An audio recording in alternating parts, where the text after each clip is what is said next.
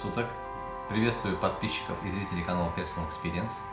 Как вы, наверное, догадались из названия этого видео, сегодня у нас обзор вот этой геймерской мышки от компании SteelSeries, модель Rival 650. В этом видео мы рассмотрим с вами характеристики, особенности и преимущества данной мышки. Данную мышку я приобрел с 50% скидкой на сайте Amazon, так как указывалось, что она была использована, но состояние данной мыши, по заверению продавца, не отличается от мышки, которая абсолютно новая. Давайте сейчас вскроем и посмотрим на комплектацию данной коробки вместе с вами. Как вы можете заметить, коробка она абсолютно новая. Присутствует пломба, так как я не вскрывал эту мышку вообще. Давайте сейчас вместе с вами, как обычно я это делаю на камеру, вскроем и посмотрим на комплектацию.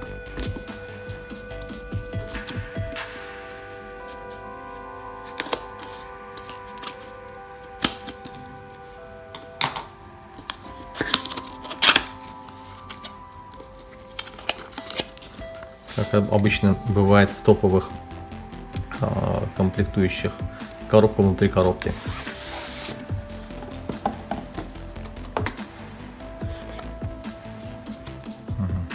Вот наша мышка.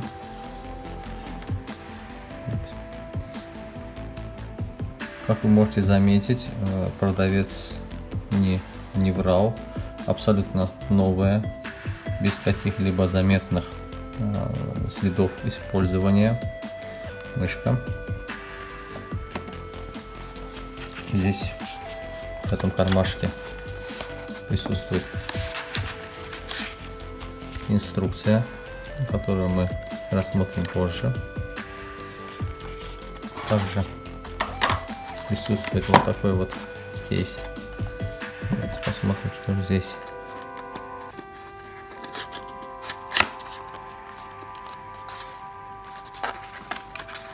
Первый раз открываю, поэтому извините. Каждое движение для меня новое. Не знаю, как это все скрывается. Вот так. Здесь абсолютно новый USB кабель зарядки.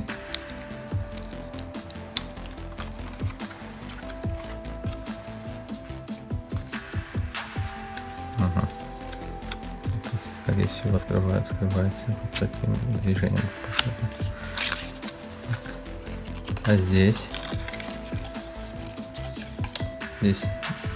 передатчик, так как это мышка, она беспроводная,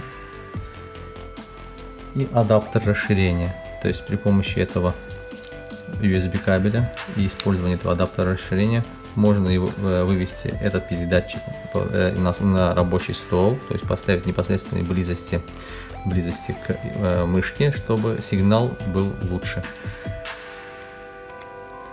А также здесь еще присутствует вот такой вот резиновый кейс, в котором находится 8 4-граммовых грузиков.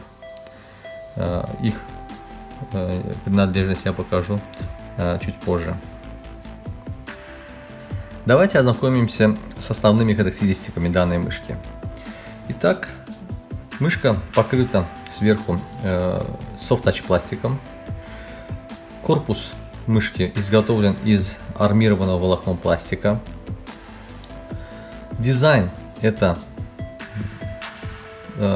праворукий дизайн, то есть мышка для правшей. И стиль хвата здесь универсальный, то есть как ладонный, так и типа коготь. То есть в обоих случаях мышка будет использоваться с удобством. Используются здесь фирменные свечи SteelSeries Switch, так они и называются, рассчитанные на 60 миллионов нажатий. Присутствует 8 зон подсветки RGB, то есть это вот логотип SteelSeries, колесико подсвечивается, и с каждой стороны по 3 независимых диода, справа и слева, то есть здесь всего их 6. Вес данной мышки 121 грамм. Но, так как вы поняли из наличия вот этих грузиков, этот вес мышки он меняется. меняется и может увеличиваться до 153 грамм. Давайте сейчас я вам продемонстрирую, каким образом можно увеличить вес данной мышки. Правые и левые боковые панели, они съемные и держатся на магнитах. Давайте их снимем.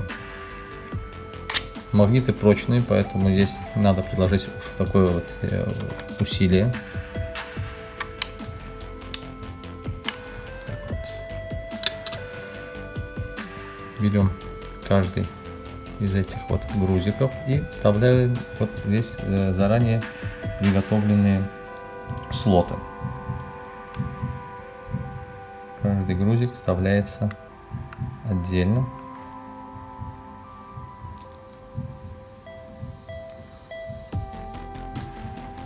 Делаю это первый раз, поэтому не судите строго. Время занимает у меня немножко больше, чем может это сделать кто-то уже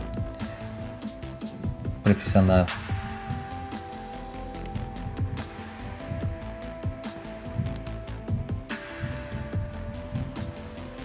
Грузики, они довольно прочно стоят.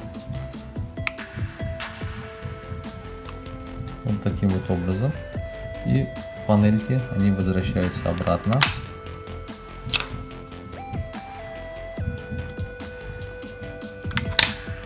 Мышка, она стала довольно увесистая.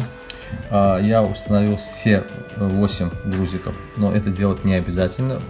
Как бы вы можете сбалансировать вес индивидуально под себя, используя конкретное количество грузиков. То есть, допустим, вы можете только лишь установить грузики с правой стороны или с левой стороны, так как вам удобно. Значит, давайте посмотрим, значит, следующие характеристики. Вес данной мышки, как я вам говорил, сейчас в данный момент уже 153 грамма, то есть максимальный вес. Длина данной мышки 131 миллиметр. Ширина, она меняется. С передней части это 62 мм, посередине также 62 мм, а сзади 69 мм. Высота также она спереди 27 мм, а сзади 43 мм. Тип данного кабеля подзарядки USB, покрыт мягкой резиной, длина его 2 метра. Данная мышка, она поддерживает как операционную систему Windows, Mac, используется фирменное ПО SteelSeries Engine 3 для Windows, значит, от 7 версии, для Mac от версии 10 и выше. Сенсорная система, используемая в данной мышке, это система SteelSeries TrueMove 3 Plus. Почему плюс? Потому что здесь присутствует два датчика. Видите, вот первый и второй. Для чего они? Значит, основной датчик это датчик SteelSeries TrueMove 3. Оптический игровой датчик, очень точный, один из лучших в мире. Второй датчик это датчик измерения глубины линейного оптического обнаружения. То есть для чего он нужен? При помощи этого датчика можно установить минимальный отрыв данной мышки от поверхности, то есть от 0,5 мм до 3 мм. Также эта значит, характеристика, она меняется фирменным ПО, то есть вы можете установить это на минимальный отрыв, то есть на полмиллиметра, и если мышку приподнять на полмиллиметра, датчик остановится. Это очень важно при игре, допустим, в таких играх, как стрелялки, допустим. Там очень важно, когда вы значит, настраиваете прицел, и он не должен сбиваться. Это очень важно, так как эта мышка позиционируется как топовая игровая мышь. Значит, CPI в этой мыши от 100 до 12 тысяч шагом по 100 ИПЦ. IPS 350+. Значит, кстати, если использовать фирменный коврик, допустим, такой как QCK. Боковые панели, которые вот удерживаются магнитом, они также покрыты таким вот приятным на ощупь soft touch пластиком или резиной, честно говоря, сразу понять очень сложно. который со временем может затираться. Но это не беда. На официальном сайте эти панели они продаются отдельно, и со временем можно их заменить, то есть купить как запасную часть и поменять. Вы видели, что замена, в принципе, это очень простой процесс, то есть на магнитах все это, поэтому это делать очень легко. Эта мышь, она первая в мире мышка беспроводная с быстрой зарядкой. За 15 минут зарядки она заряжается на 10 часов работы, как заверяет производитель. От одного полного заряда мышь работает 24 часа. Подсветка, конечно, сокращает время работы, то есть та, которая вот используется. Но у нее есть специальный экономный режим работы, при котором подсветка выключается, как только вы начинаете двигать мышку. Также о том, что зарядка, так сказать, на исходе, вас проинформирует вот это вот колесико, то есть оно будет мигать красным цветом. И чтобы зарядить мышку, вам нужно будет просто подключить вот этот вот кабель и использовать мышь в проводном режиме. Таким образом вы будете использовать мышь, то есть без каких-либо проблем, и одновременно заряжать ее. Для изменения заводских настроек необходимо установить фирменное ПО SteelSeries Engine 3, которое, как я говорил, поддерживает и Mac, и операционную систему Windows. Здесь можно менять чувствительность, переназначить значение кнопок, писать макросы, настраивать подсветку, таймер спящего режима. Также есть настройка высоты отрыва, о котором я уже говорил, и ускорение, и угловой привязки. А еще мышь может реагировать на некоторые игры. Например, в CSGO мышь сигнализирует о количестве патронов, о количестве ХП, о количестве фрагов и многом другом. Ссылку на сайт производителя вы сможете найти в описании к данному видео.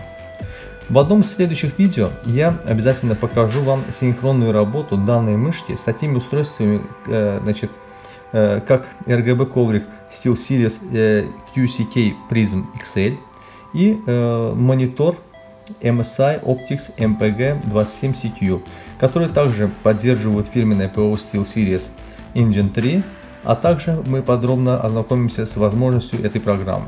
Поэтому, чтобы не пропустить новые видео, подписывайтесь на канал, поставьте лайк, если обзор вам понравился. Если возникли какие-либо вопросы или мысли по данной теме, пишите в комментариях, обязательно отвечу. Берегите себя и своих близких. До новых встреч!